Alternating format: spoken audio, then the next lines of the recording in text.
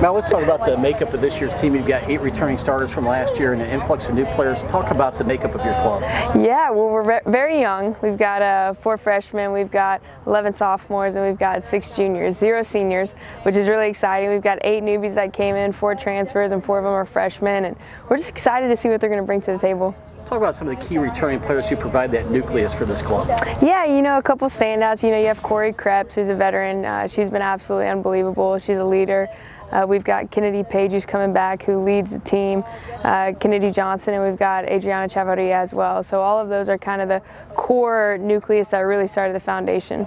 You also took advantage of the transfer portal and got some experienced players in there. Who are some names maybe that people should watch, some newcomers? We did. We got Lourdes Bacon. She's from San Antonio, and she was at UTSA. We got her to come in fast, very fast. Going to be exciting. I think she's going to be a crowd favorite with how she can run on the bases.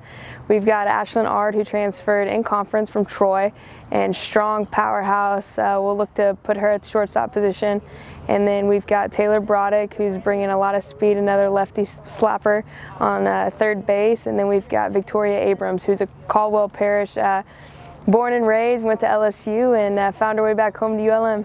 What's your biggest difference between last year's team and this year's team? I would say the biggest difference this year compared to last year is going to be our pitching depth. We've got a couple freshman arms with Victoria Abrams and Kinsey Cackley, who are going to provide an unbelievable amount of power, just excitement in the circle, and you know how it is, it always starts in the circle, so we're excited to see those two work. Your team will climb the conference standings if they do what this year? If we pitch, if we have great defense, and if we have timely hitting. Talk about when you look around, you've had a chance now to lay the foundation for your program, but you see all the construction that's going on. It's got to be an exciting time for you, not only for the current players, but as you go out recruiting.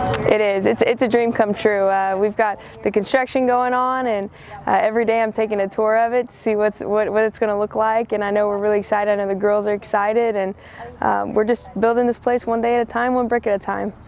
I know you wanted to mention the facility by name, so you want to make something in on that? Yeah, so the Stanger Young Leadership Center is what we're building right down the first baseline in right field, and we couldn't be more excited about those 2 donors that came through to make a dream come true for this program. You've had a line on the staff now as your hitting coach. I know you're excited about having her in the mix. Coach Lena Holmgren has been unbelievable. We got her this summer, and she's taken over the hitting, and we could not be more thankful to have her. She's done an awesome job with the hitters, and we can't wait to see how many runs we put up. Season opening tournament this weekend.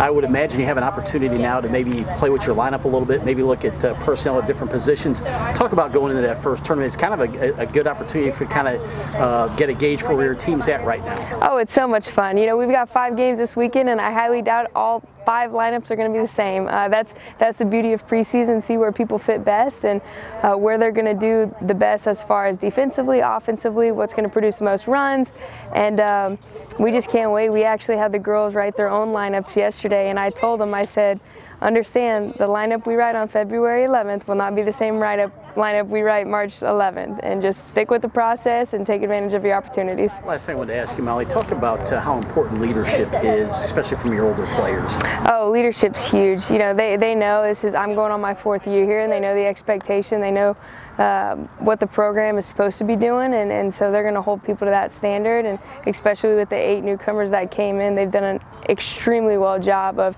getting them into the culture and buying in.